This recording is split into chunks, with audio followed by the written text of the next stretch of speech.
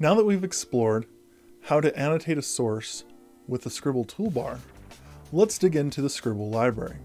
In the Scribble library, you'll find all the sources you've added from across the internet and any additional sources you've added from PDFs or books. You'll also be able to see all your annotations, your metrics for those annotations. You'll be able to build your bibliography or works cited page and start working on your essay. Let's explore all the different features that the Scribble library offers us.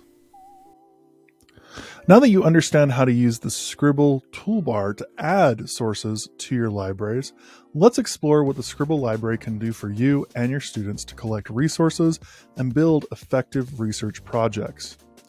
First of all, Scribble defaults to showing you your libraries when you log in.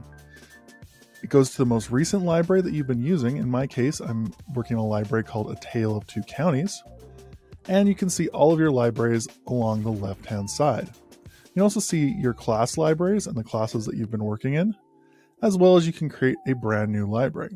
Let's go ahead and create one for this project. Click Create Library, enter library name. I'm going to put in UEN sample. You can add a description if you'd like, and click Create. It opens up a brand new library where we can start exploring and adding sources to our project.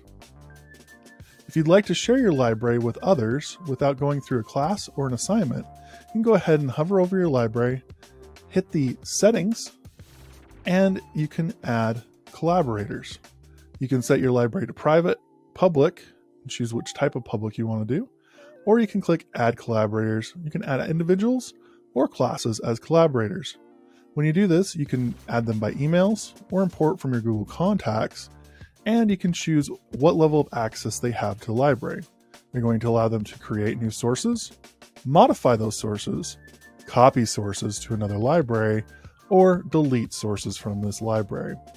For most situations, giving everyone opportunities to copy and modify is a pretty good option.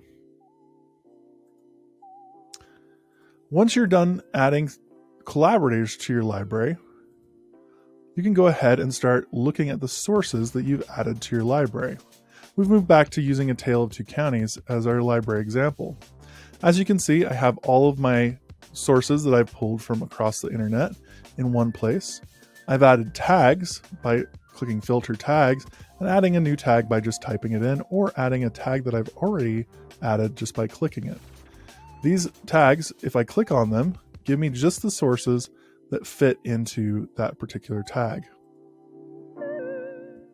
Teachers can also add new sources by clicking the plus sign right here at the top. You can upload a file, a PDF or a doc to Scribble, and then students will be able to annotate that PDF or that doc. You can add web pages, open PDFs, add bookmarks, add a book resource. This does not add a full book, but allows you to have a book placeholder for a book you might be reading in class, or a short story collection that you might be reading with your students. Add print sources, or you can import bookmarks from your browser.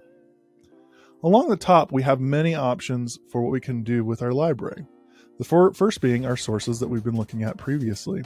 We can also go to annotations, where we can see the annotations from within our library by the type, whether it be comment, text changing color, underlining, or highlighting. We can also filter those by clicking any of the filters right here on the left-hand side.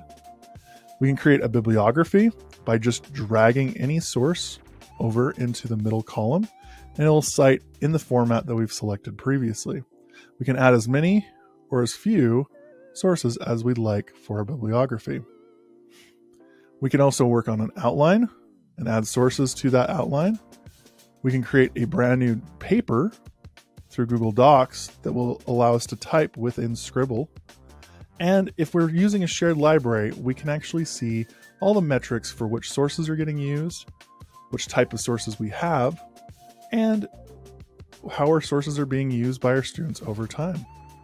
The library offers many options for collecting, filtering, and engaging sources for a variety of projects. Your assignment this week is to build a library that you might use in your class. Thank you.